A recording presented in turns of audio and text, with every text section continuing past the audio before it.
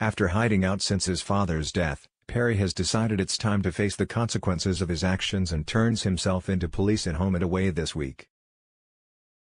He was only acting in self-defense, Perri tells Rose when he arrives at the police station, but she places him under arrest, charged with Carl's murder.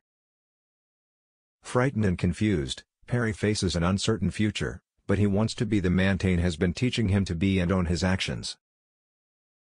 He also needs to face his very mixed feelings about what has happened. His immediate feeling was relief, almost as if he had been liberated of this horrible devil-like burden he'd been cursed with.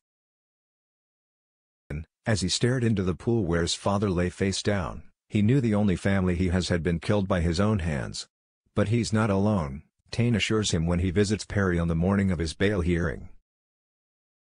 Tane stands by Perri as he hands himself into the police at the station. Tane is devastated with Perri's predicament, but will this be goodbye forever?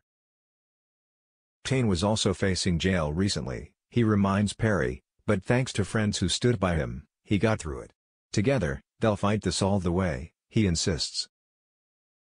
It's a lot for Perri to take in, but he's relieved to know his friends have his back.